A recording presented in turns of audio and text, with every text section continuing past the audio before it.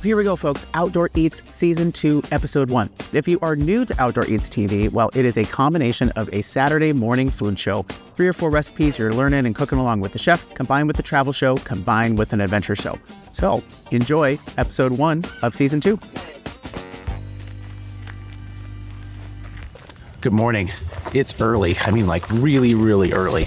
We are day hiking it up to sunrise at Mount Diablo State Park outside of Oakland. It's all about trail brunch today. We love brunch inside, but I'm here to show you that you can eat amazing brunch outside. Let's get up there. This area outside of San Francisco, completely unexpected. Man, this has been such an adventure for me because I just realized what I've been missing out on. I love a good brunch on a Saturday or Sunday, relaxing and having a nice meal. But we should be able to have great brunch on the trail too. So we are showcasing 2 great brunch recipes, and one of the classic dishes is Eggs Benedict. Chilaquiles! Chilaquiles! Plus some classic brunch drinks as well. Chef Steve, dude always knows. I'm Chef Corso, hiker, backpacker, and classically trained chef on a mission to elevate outdoor meals, because food on the trail should be so much more than just calories. Join me and my friends as we explore beautiful trails and cook up quick, easy, and delicious meals to share together. This is Outdoor Eats.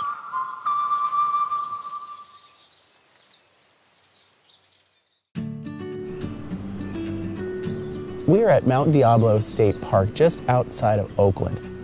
I was really excited to hear that they had a full state park and full campground here, so we could really explore and maybe up for a new challenge in trying to get the sunrise hike. Joining me on this trip are 2 of my great friends, Sue and John. They don't know each other, they're meeting each other for the first time. I've known Sue for a long time. We have gone on day hikes, we have gone on long haul backpacking trips together, and she is always up for an adventure. I have never been to Mount Diablo. I'm so happy Steve invited me on this adventure.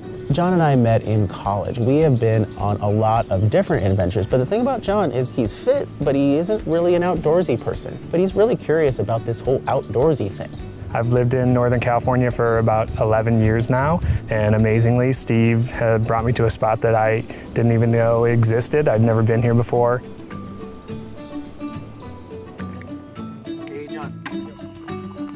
Not every trip is perfect. Sometimes you are rolling into camp and it's dark, and for this one, we set up camp in the dark. And all we really wanted to do was figure out how we could roll into our sleeping bag as quick as possible, because we knew we had a really, really early morning rise. The alarm was set for 4 o'clock. Luckily, it was actually quite warm and quite nice. But we packed up our stuff and hit the trail to try to make it to summit for sunrise. This was my first sunrise hike. I've never gotten up so early before in my life by choice to do something as adventurous and fun. I have seen 4 o'clock a.m. recently, so it didn't scare me from that standpoint, but the camping out and not having necessarily the best night of sleep, it's a little bit different 4 a.m. feel. When we finally got to our vista and got to our coffee spot, I think all of our jaws just dropped at how beautiful it was and how the sun was hitting the ridges and how many ridges there actually were. It's been a complete surprise, just exploring this park, having the opportunity to see the sunrise on top of this mountain. It was an incredible experience. We made it to the summit. We made it just in time for sunrise. We're all enjoying some nice coffee here on the top, enjoying the beautiful light as it hits these gorgeous rolling hills. What a hike this morning, and then to get this view with the payoff, just incredible.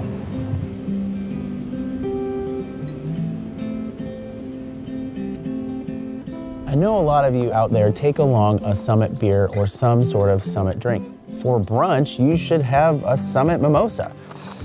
Wow, look at this. Nice. This is our spot for brunch. Nice. What's next, Steve? We are gonna do Dirtbag brunch here, right on the rock. But first, you guys need a summit drink, because you earned it. You got up with me this morning. Heck yeah. Good thing I came prepared. Yes, what do you got? You had that there the whole time?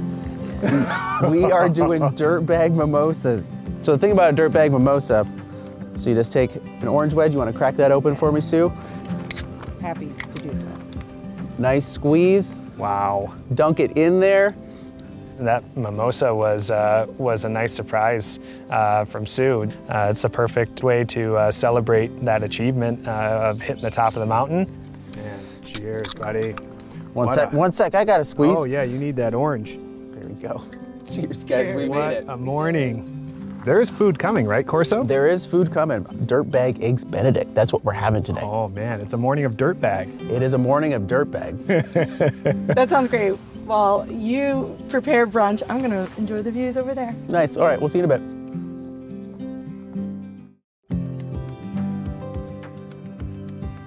What I've been able to do with this Dirtbag Eggs Benedict recipe is select some ingredients that are a little bit easy packing, a little bit more mindful of perishability, while still giving us that same Eggs Benedict experience. So do you know the term Dirtbag? Well, I'm familiar with you, but other than that, no, you're gonna have to reference that for me for brunch. What does that mean? Yeah, being a dirtbag means that you like getting dirty, you're okay sleeping in your van or sleeping outside for a couple nights, and you're okay with, not having all the creature comforts. Not afraid to get dirty and just get after it, right? Yeah, absolutely. So we are gonna get going here. So what I'm gonna do is I'm gonna get my burner going and start to toast up our English muffins, but what will be really helpful is that if you could start to hydrate some of our ingredients. Oh yeah, sure. So Hollandaise comes in a packet. It's just like a gravy mix. Okay, yeah. And so you go ahead and put that in the bowl. Sure. One other thing we're gonna add to our Hollandaise sauce is a little bit of oil. So that's looking good. We can let that chill over there on the rock. So over here, I am putting some oil in our skillet here, and I'm gonna get our burner going so I can start to toast our English muffins. Toasting gives you a little bit of crunch, a little bit of texture, and a whole lot of flavor that if you just pull it out of the package and eat it, sure, it's gonna be fine, but you're missing out on some layers of flavor that only take a few seconds to achieve. This is looking great. It's exactly what I'm looking for. Oh, look, oh man, that looks awesome. And once they're done, we can just set them over here in a bowl to reserve. Steve, I noticed one thing.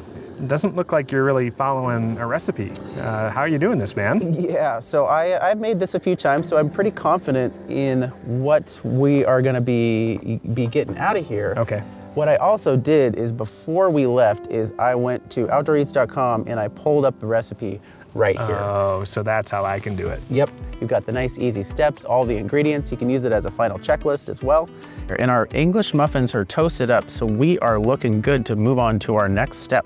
If you could just cut our lemon in half, and we're gonna give that half a lemon a squeeze right into our hollandaise sauce mix. Yep, got it. And I think you taught me this one once before where you make sure you do it over the hollandaise. Okay, right, make sure you do it in the right one. Great, but you do it this way and you catch the seeds. I remember you teaching me that For sure. word. And we'll put those seeds in our pack out bag. Oh, cool, great. So the thing about smoked salmon that makes it a really great trail ingredient is it's really high in protein, really high in fat. And then the other thing which really makes this a great backpacker ingredient is powdered eggs. We don't have measuring spoons, so we're just gonna eyeball it. You are good at eyeballing. Most Eggs Benedict recipes use poached eggs. And sure, you could boil some water, poach some eggs here, but that's gonna take a lot of time. And I'd rather just do scrambled eggs. So add our scrambled egg mixture to our smoked salmon, and this consistency is awesome. Oh, I nailed it? They rehydrated really, really well. All right, perfect. I want you on my dehydrated egg team for sure. Yes! Yes, you made the cut. Man, oh, it feels so good. Keep this at a nice medium heat, medium-low heat. The other thing we're not gonna necessarily add right now is salt. Smoked salmon tends to have a good amount of salt. I don't necessarily wanna automatically add salt to our eggs here. We'll taste it a little bit later and see how we're doing. This skillet of eggs is looking great. Heck yeah. So now it is time to go to our final step here, which is making our hollandaise sauce. Want to go ahead and add that for me? See, in here, I thought we were done with this, but not even close, right? Scrape that out. And the thing about these powdered mixtures, the gravy packets, the hollandaise packets, is they have some starch in them. And that will activate and get nice and thick, but you do need to get it up to a simmer for that to happen. Wow, look at that. Yeah. It's wow. thickened up in just a few seconds. Yeah, nuts. Give that a try. Wow. Great lemon flavor. Give you a spoonful. You can try it too. Thank you. You're welcome. Oh, that's gonna be good on those eggs. So now, for our final step for our brunch, gonna clean off a nice flat rock here and really chef it up. Those look so good already. I can't wait to taste this. We're gonna put our hollandaise on first. Yeah, that's right. Drizz that on there. Yeah, I'm really excited for this. Yeah, a little bit of garnish. That looks really, really good. Absolutely. And I think we should get Sue back over here so we can enjoy some brunch. Sue! Brunch is ready. Woo! Say no more. Here. How are the views over there? Oh my gosh. Awesome. Here we got. Smoked salmon, eggs Benedict. Oh, yeah. I did that. That was... That was you. Yeah. And be careful, this can get a little bit crumbly, but thanks for waking up with me. Hey, Thanks, cheers. Corso.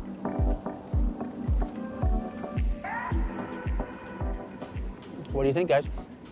It is so good, man. I really love the salmon in there. Just the whole combination. I would order this at a restaurant and be happy. Like, It was unexpected to eat something that hearty after a long hike that early in the morning. It was creamy, it had some great textures, and the buttery English muffin on the bottom just elevated it.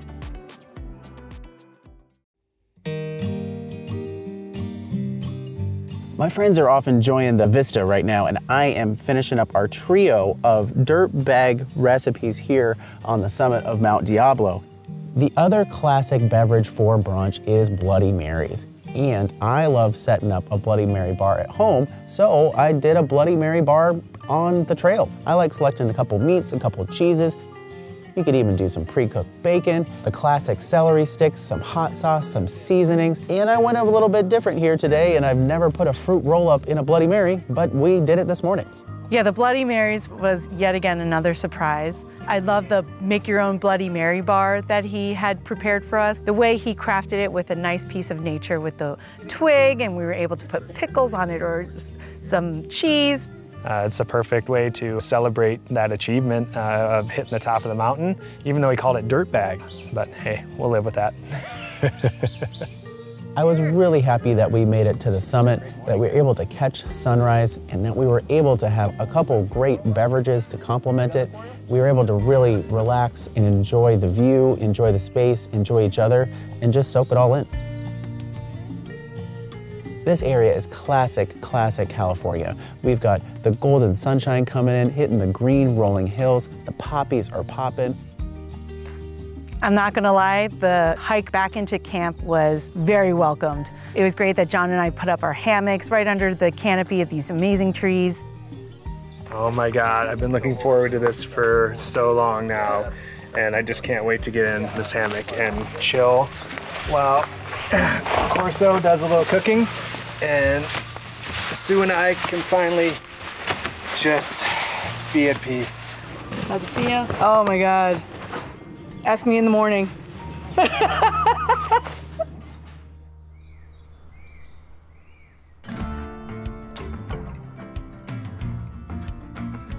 Mom says you can't have chips for breakfast, but Corso says you can have chips for breakfast. We are making our next brunch recipe here at the campsite, doing a little bit of base camp cooking here, and we are making chilaquiles. Chilaquiles! Fun to say, easy to make. If you've never heard of chilaquiles, it is a classic Hispanic and Mexican breakfast using chips. So think of it like a deconstructed enchilada. So you've got corn tortillas, some salsa, some toppings, maybe throw some eggs or some protein in there, and you've got a great breakfast that's a different option to consider. So we're gonna cook it all up here in our cast iron skillet. I know a lot of you guys out there have a classic 2-burner stove like this for base camp cooking, so that's what we're gonna cook on today. And our ingredients are very simple and just a few. We've got a bag of your favorite corn chips. They can also be old. They could be a little bit stale. They could be a little bit crunched up.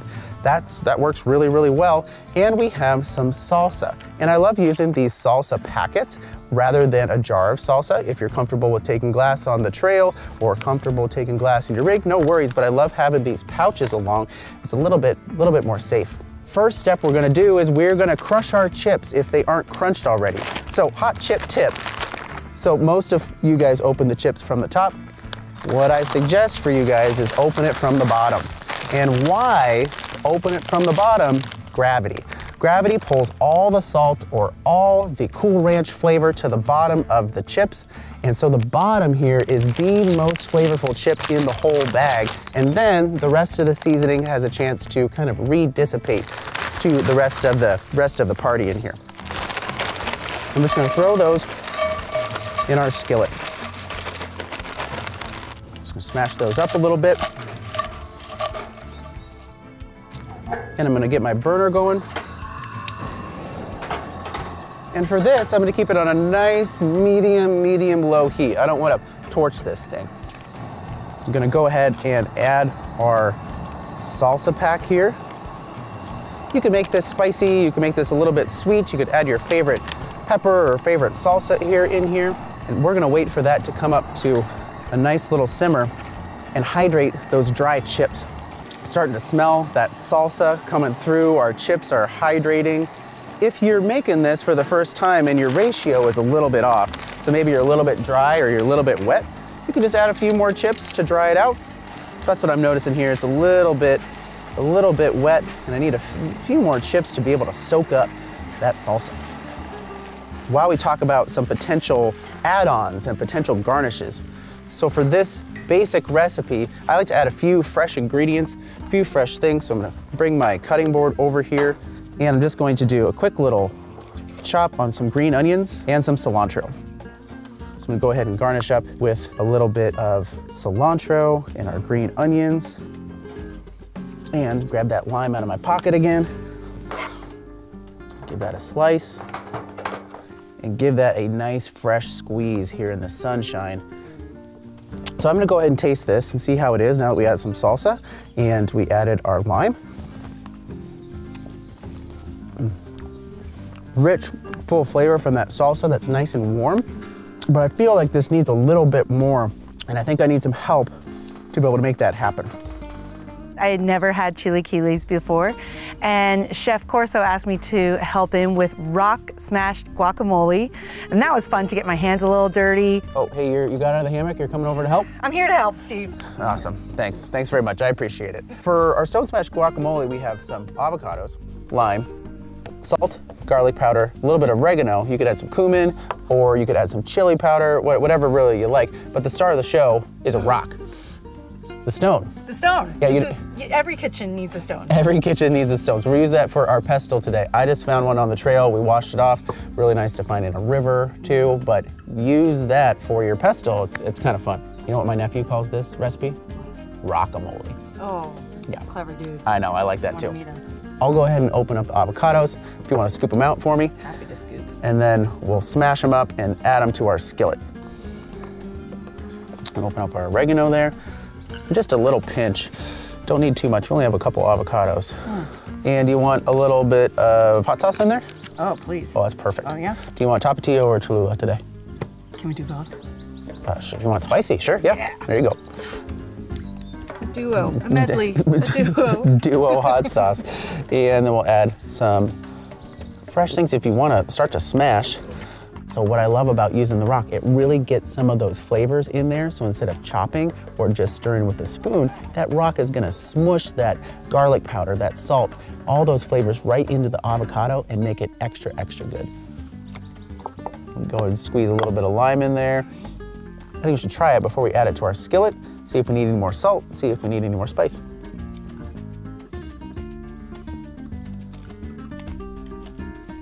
How'd you do? The freshness with the lime, and now I'm getting the heat from our duo spice.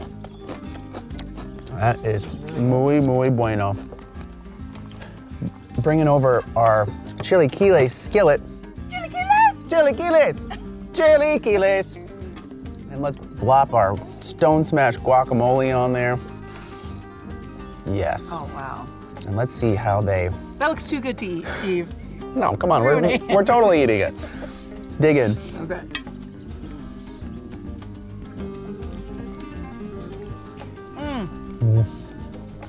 Just a bag of chips, a little bit of warm salsa, a couple of avocados smashed with a rock.